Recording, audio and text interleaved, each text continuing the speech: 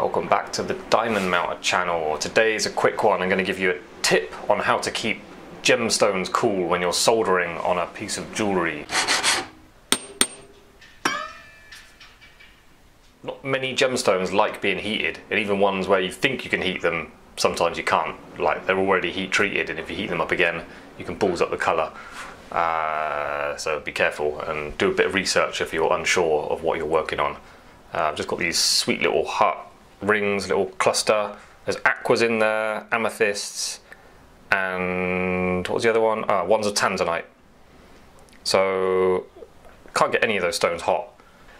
The band is very fine, so I could solder it without the stones getting too hot, but just to be safe, I'm gonna cover them up, and it's an opportunity to make a video as well to show you how I do it.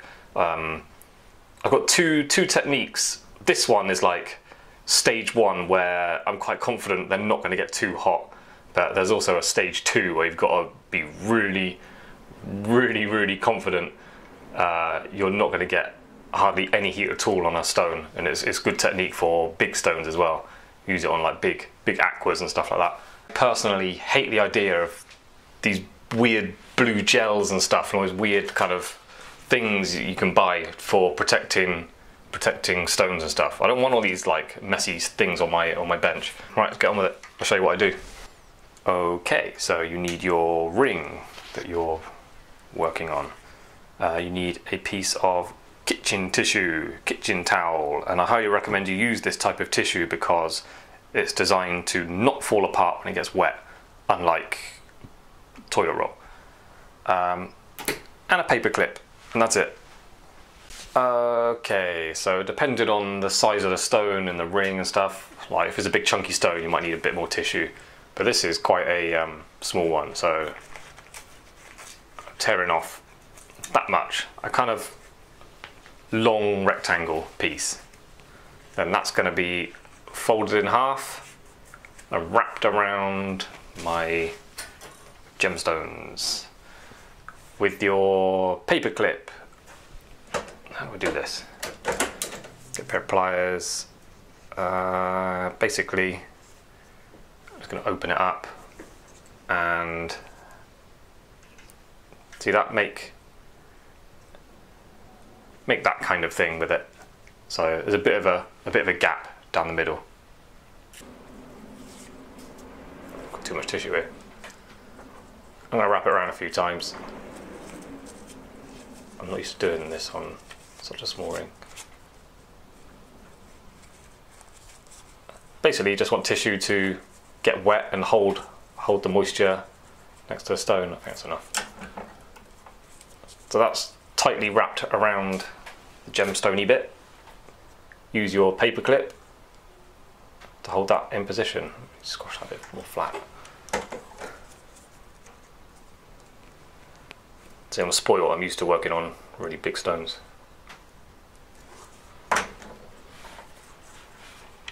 Okie dokie, just make a little clip. And this is literally only the second one I've ever made. My first one I made is this one. You can see the size of the stuff I'm used to working on. Right, yeah, that's it. So I've just got that clip holding the tissue there. So there you go, you just dip in a bit of water, and that's going to stay cool now. So yeah, I may as well show you the whole thing, so you've got no questions. Got a little slot in my bench peg, push my tweezers down, so that's squeezing the shank together, which is important when you're soldering. My solder joins are holding together when the solder flows.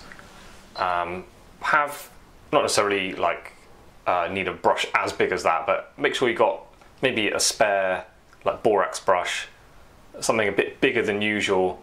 And then if you're doing, like, say it's platinum, you've got to get it really hot, you can solder on that, and then if you're a bit worried about the tissue drying out, you can have your water nearby and you could just dip that in and just get the tissue wet. Just put loads on the tissue and then continue soldering. But this technique doesn't take too much heat away, especially on a thin band like that. I'll have no trouble at all getting solder to flow there. Sometimes if that was platinum, even a thin band using 1700C solder, with a proper oxy propane torch, you can get the solder to flow so quickly that barely even starts to hiss. Like, it doesn't even evaporate the water, and you've just melted solder at 1700 C just there. But it just takes a very sharp, high pressure flame and a bit of skill and confidence, because obviously you don't want to melt it. Thanks very much for watching, guys. I hope that was useful for you. I highly recommend this technique. I've been using it for 20 years or so, and I've never damaged a stone from getting it too hot. But like I say, have a quite a bigger than usual brush. Keep your water nearby, even like right next to it if you want. So if you are having trouble getting the solder to flow, or it flow the wrong way and you've got to put a bit more solder on, that happens. Yeah, make sure you get the tissue nice and wet again. Keep an eye on it. But it will hiss as you get heat on the ring. It will start to hiss and the water will evaporate. So it's not something you can keep soldering and not have to do anything about it. You want to keep the tissue wet. And maybe after it's soldered, just let it sit a little bit. Don't just grab it and pull the tissue off, because if there is a bit of heat in the stone, you don't want to be suddenly pulling the tissue off and there's a cold draft or something. I don't know, like, just don't risk it. Just let it sit there and cool down. And that's it. It's a good technique. Been using it for 20 years, like I say, and never had a problem. Like, it's always worked for me.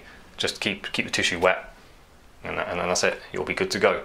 So thanks very much for watching, and hit like and subscribe if you want, and see you next time. Bye.